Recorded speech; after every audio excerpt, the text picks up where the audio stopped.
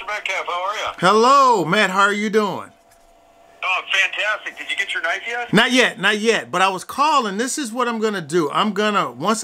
They say I'm supposed to receive it today. So reason why I'm calling, because I'm not the professional.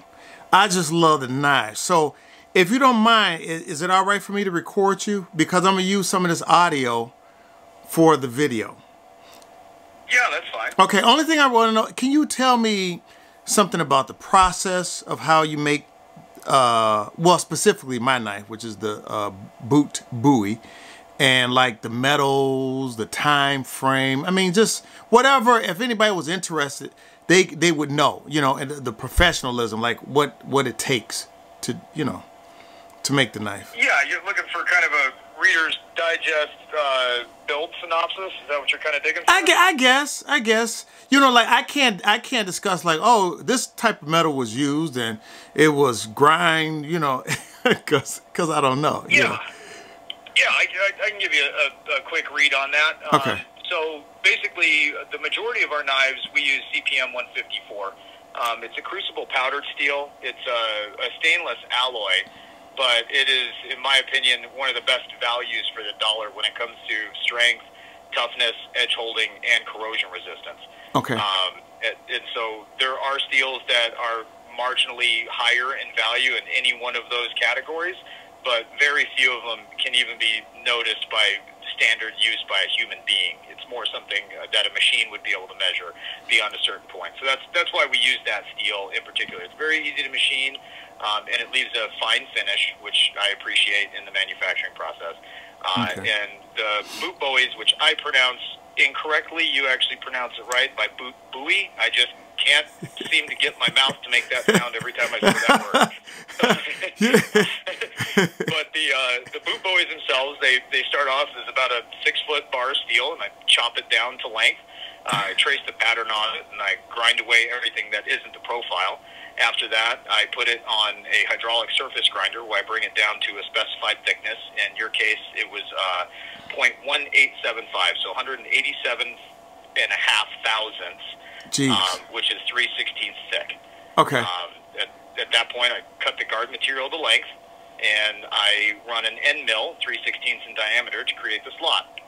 Okay. And I fit the guard to the knife, cross drill the guard onto the blank, and then I take everything apart, clean it, and wrap it in foil and heat treat it.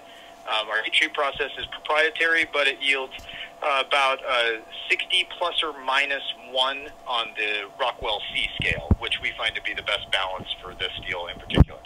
And then after that, I lay out the lines.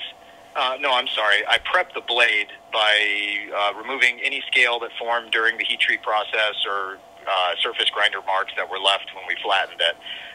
So I prep the blade to give it a nice satin finish, and then I lay out my bevel lines. I lay out a center line where I want the bevel to end. So that's the height and the thickness, basically the terminal thickness of that bevel. And then put the steel to the wheel, as we like to say, and hand grind it. And we don't use any jigs or fixtures, mostly because I was too lazy to learn how to use them, and I figured it was easier for me to get good at freehand grinding. Okay. So then I grind the bevels in, bring them up to a finish that I like, and then we move to soldering, at which point we clean the guard. I pre-radius kind of the finger choil area of the guard before mounting it, and then we drive some 3/32 brass pin stock through the tang and the guard, peen it over, and then apply some flux and solder the joint and clean it up. Okay. Somewhere in there, I tapered the tang. That's usually before I do any bevels whatsoever, and that's all done by hand on the platen of the grinder. Okay. But also, too, I want to let people know that I was one of your first customers. I want people to know that, you know, so, not that it means anything. We want people to know that, too. In fact, you know, anytime somebody's in the shop while I was working on your knife, we're like, no, this guy has been with us since the beginning. I think you have a fang, if I'm not mistaken. Yes, and do you know, I also have the original paperwork, everything you gave, the warranty, everything on there, which I'm going to also show, too, in, you know. That's awesome. Yeah, so once again, you know, I appreciate, I'm looking forward to, I'm just waiting around like, man, waiting for the UPS to get here. You know, it's just like, so hopefully sooner and then later, and then I'll take care of it. And then one of these days, if I can get down to your shop, I would love it. I know you're busy. If I could just get a tour and just see, and you know, maybe I can order me another knife. Maybe, hopefully. Yeah. So. Yeah, Jenna said you've been threatening to come by and visit, so doors open. You're welcome anytime. We'd love to have you up here. Okay, then. Thank you. Thank you. I appreciate it. And once again, I appreciate your time, too. No problem. Thanks so much for sticking with us, and I really, really hope you enjoy the night. Oh, I will. And the next one. And the next one. And the next one. All right, we'll Dad. be here. All right, Dad. Thank you very much. Thanks, Walter. I'll talk to you later. Bye-bye. Bye-bye. There you go, YouTube. Vehement Knives. Rare. It's very rare that you're able to speak to the owner of a company that made your knife. All right? I have that privilege, and I consider it an honor. So, as soon as this knife gets here, guess what? I'm going to show it to you. I'm not going to go over the technical stuff because there's no need to, because guess what? Matt just did. So, but I'm going to give my take on it and what I like about it. Because I believe I'm a type of person, I can look at something, I can see quality.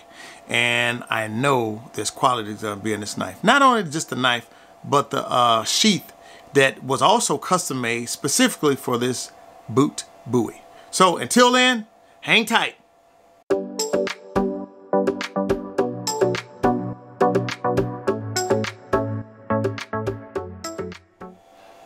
And here we are. It's time for the box opening from Vehement Knives. So here we go. As I stated before, I'm going to use my first knife that I got from Vehement to open this. It's only fitting, you know. It's only fitting. And also too, one of the reasons I got this, the first one, I like knives on that Tanto style. You know, to me it's a strong looking blade. You know.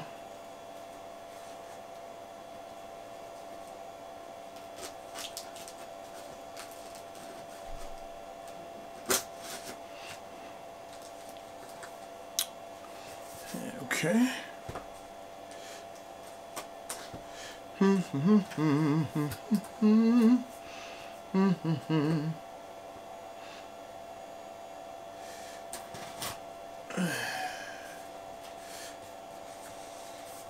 Don't you hate when people take a long time to open boxes? Like on Christmas, you know, and you open up gifts and you get that one person, they just take forever to open a box. You're like, man, just rip that sucker open. But one of the reasons that I won't do that is because I like to retain the boxes, the original boxes that I, you know, get different things in. That's why I do it. So try not to be impatient. So I'm gonna put this back in this sheath and get this out the way, because it's not about this blade. It's about this blade. Oh, look at the packaging. Okay, come on, listen. Let's get into this. Okay. And not to compare when I first got my first package, but you know, because it's not about that. Let me see, make sure everything's out of here. But look at this. And somebody may say, man, all that is, you know, a stamp. Okay, yeah, that's true. It's just a stamp. I got a code on here too. I'm going to have to scan that later and see what that says. And see what it does, shall I say. But here you go. Vehement Knives. You know, if you are into knives, I vehemently think you should look into this company. All right, here we go. Here we go. Oh, skin bender. Ooh, okay, okay, looking kind of sexy here. This is the sheath. Okay. You know what? I see the blade in here, but let's open this up. Ah. Let's see what we got here. Look at this. You know, I hope you can see this.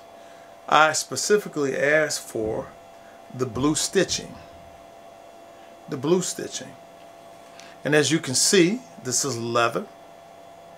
And it could be worn either vertically from a belt loop. Make sure I get this in here. Vertically from a belt loop, or horizontally off the belt. Hopefully you can see that. Look at that. Look at that. And we got the logo also on the sheath.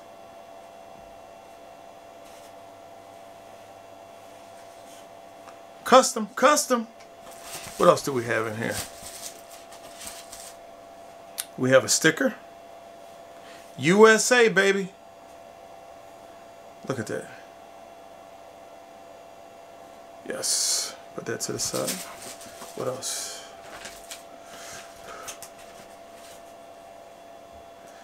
Look at that. Another sticker. Put that to the side.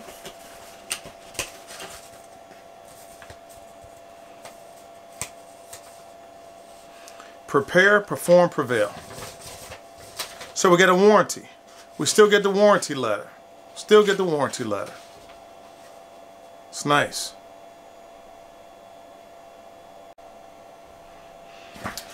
Okay. I'm going to assume this is on February the 3rd. The blade was used to cut this. Then we have the date, February the 3rd, presented to me. You don't need to know my real name. It's Choker. That's my name. YouTube. My name's Choker. The model, Taper Tang Boot Bowie. Serial number 004.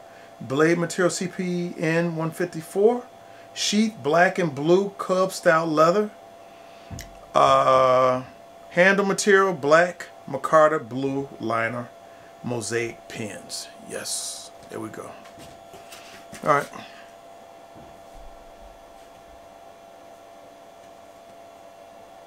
Jenna, who I spoke to, thank you for all your help.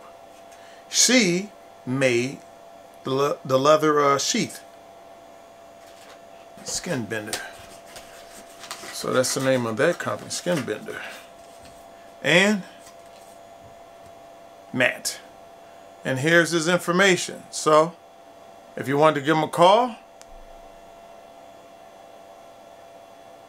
give him a call. Alright, and here we go. We got the Boot Bowie. Oh man, look at that handle. Look at that handle. And honestly, perfect size. I hope you guys can see this.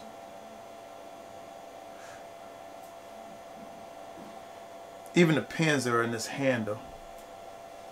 One of these days I might get another lens where I can get a really good close-up where you can see it.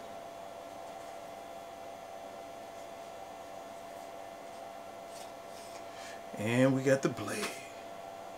There we go. Here you go, ladies and gentlemen. My Boot Bowie. Hopefully you guys can see this. Let me make sure. Gotta be careful. It's very sharp. Very sharp. We got the maker's mark here. And I do notice a difference in the maker mark than on the first one. Very nice. Can you see that? Right there. There you go. Alright. I put it in the sheath. And let me tell you something. This leather smells so good. I mean, so good. If you ever bought a pair of Lucchese's boots, let me tell you something. It smells just like that. I mean, this leather smells good. So, the retaining strap to keep the blade in, I really had to stretch it. So with anything with leather, you got to stretch it a little bit to get it to work. All right, so I got to play with that. You know, then we got the belt loops, and like I said, it can be either worn vertically on the side, but honestly, I'll probably wear it horizontally. Horizontally. Horizontal. That's probably how I'm going to wear it, because it's more concealable this way. More concealable. You know, I always say you don't want to telegraph anything. No one should know what you have on or why you have it on, to be honest with you. But anyway, so very nice, very nice. Perfect size, perfect size. So let me take it out here. Okay, like I said, I had to stretch the leather. And like I said, once again, looking at the handle. Very nice handle. Very nice grip. Even the belly of this handle. It's really not a belly of the handle. I mean, I guess it is, but it's not one that's pronounced, which is fine. This blade here, this blade is sharp. I don't even want to play around with that. So, here you guys go. YouTube. This is my Vehement Boot Bowie. I hope you enjoyed this as much as I'm going to enjoy it. And honestly, sometimes these knives are so nice. You know, I really don't want to carry them. I just kind of want to put them in a case. Put them in a case and just look at them. I know they may sound a little weird, but I get into stuff like this. So, listen, I hope you enjoyed the video. Please like and subscribe. And if you care to see any more blades, let me know, because I actually do have some more blades that I haven't reviewed. And there you go. And if interested, the information for Vehement Knives will be also put in the description. And there you go. So, as always, be blessed and not stressed.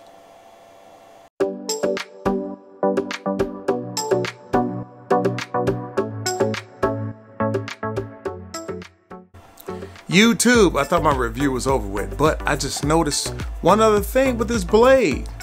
If you look at the stitching on the sheath, which is a blue, I call it like a royal blue, it matches the inlay of the handle. Inside the handle, right against the blade, is the same color blue.